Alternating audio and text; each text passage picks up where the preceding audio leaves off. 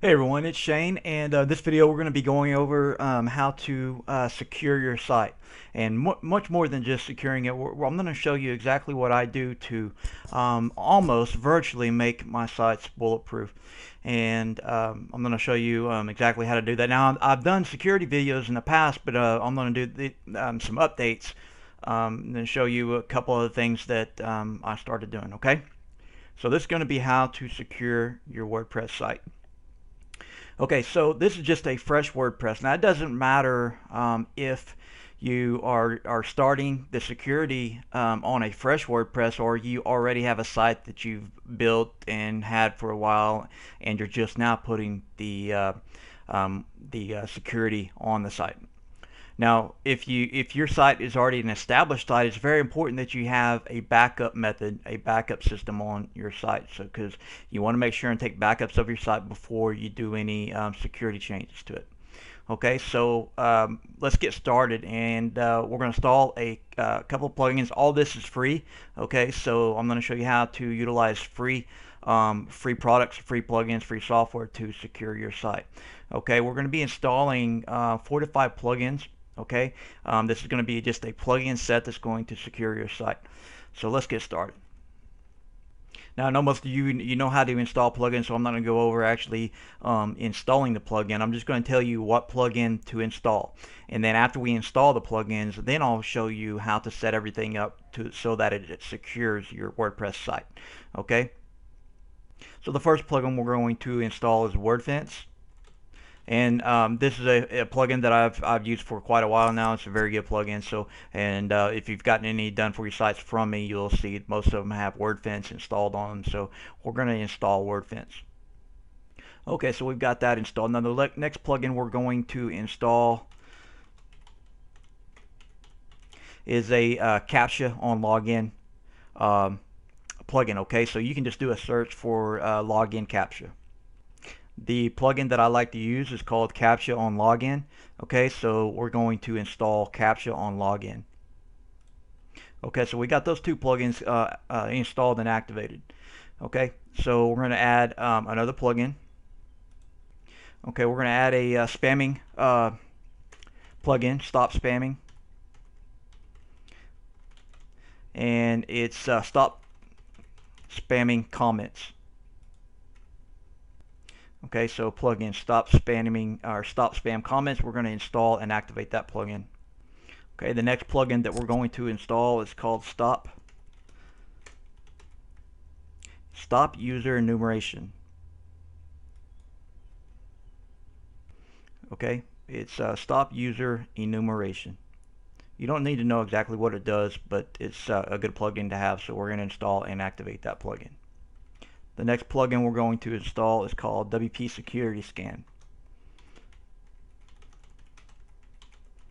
Now it has another name now, but it's the same plugin as WP Security Scan. So you'll do a search for WP Security Scan, and then you will we're going to install Acunetics, if I pronounce that right, WP Security. And I'm going to put all these plugins for you listed. Okay, so we're going to install this plugin and activate it. Okay, now we're going to install the plugin that does automatic updates for us. So we're going to install Automatic Updater and then click Search Plugins. So what we're going to install is Advanced Automatic Updates. So we're going to install that plugin and activate it. Okay, the next plugin is called Robots Meta. It's a very important plugin. So Robots Meta. So we're going to install and activate that plugin as well. Okay, the next plugin is we're going to install is Block Bad Queries. Okay, Block Bad Queries. So we're going to install and activate this plugin. The last plugin, or one of the last plugins we're going to install is Rename Login. Okay, so we're going to install Rename WP Login. So when you activate the WP Rename Login plugin, it automatically takes you to your permalink settings. Now, if you haven't already set your permalinks, you need to set them to post name. Okay, and scroll down, and you're going to see rename WP login. The reason we installed this site, as most of you probably know, is that WordPress sites get the WP login gets hammered by people trying to attack your site or to hack your site. Okay, and as soon as they find out you have a WordPress site, and those are things we're going to take care of in a little bit, but they hammer the WP login. So one of the best ways to prevent a botnet attack, brute force, is to hide your WP login. Okay, so this plugin doesn't change anything about the actual PHP files, your WP login. It just intercepts the URL and hides your WP login URL. Okay, so you're going to see a login URL here, and in this area you're going to put in a special set of characters that you will want to save somewhere like on a notepad, so that you will have your secure login URL to your site. So you put anything in here you like. So for this example, I just put master and then a few characters and then login at the end. So just for an example, so you're going to put whatever you want in there. Make sure you have this stuff. You have this saved to a notepad file or wherever you want to put it. Okay, so you want to make sure and then click save changes. After you save changes, it's going to give you your login URL. Okay, so it's going to put it right up here.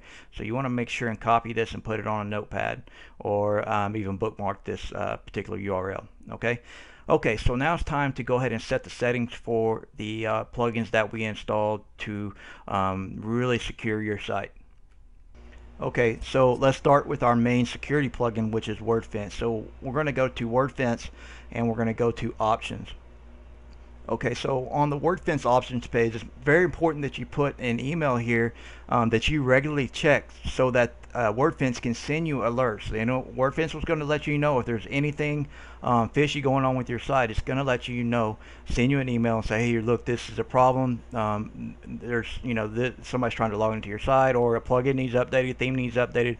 It's going to send you these email alerts. So make sure and put in a good email here that you check every day. Security level. Okay, this is going to be actually custom. Okay, now the next question is, how does wordfence get IP? So what you want to do is just go ahead and check, or put the box to where it says try this first. Okay, you don't need to know what all this means, but this works. This will work for you 99% of the time, so you want to just try this first. Okay, now let's scroll down to the alerts. Okay, so depending on what type of site you have, you can leave all this set to the default settings. Okay, now the traffic view, you can leave this. Let's come down to scans to include. I'm going to check all these boxes. These two are for plugins and themes, so that the wordfence plugin will check the plugins that you have on your site and make sure that there's nothing going on with them. Same way with the themes, it'll do that for you. Okay, where it says scan files outside of your WordPress installation, this is going to be up to you, but if you have more than one WordPress installation within a certain folder, it's going to check every WordPress installation. So I usually keep this unchecked. We're going to check the next box, and we're going to leave the bottom one unchecked for right now. Okay, firewall rules. We're going to go ahead and check this box to immediately block fake Google crawlers. Okay, now it asks you how to treat Google crawlers. We're going to treat them just like any other crawler. Okay, either choose that. I wouldn't put unlimited. Okay, obviously I would treat Google like any other crawler. You're going to have different opinions on where to set these figures, but I'm just going to show you where I set them. I'm usually set these all to 60 minutes, or 60 per minute. This is my preference, and it usually does pretty well. Okay, now where it says throttle, over here where it says if a crawler's page is not found, 404s exceed, we're going to block the 404s. Okay, so we're going to block it. If you're getting a lot of 404s, that means that there's people trying to guess URLs of your site, get to things that they shouldn't be getting to. So if they get too many requests, we're going to block that. Okay, and then we're going to block this one also, and then the last one. Okay, so we're going to block the 3rd and the 5th and 6th area here, and then I'm going to select 12 hours for an IP address being blocked. Okay, lockout after how many login failures? I'm going to do 3, okay, because there shouldn't be anybody else logging in for the site anyway, so I'm going to do 3.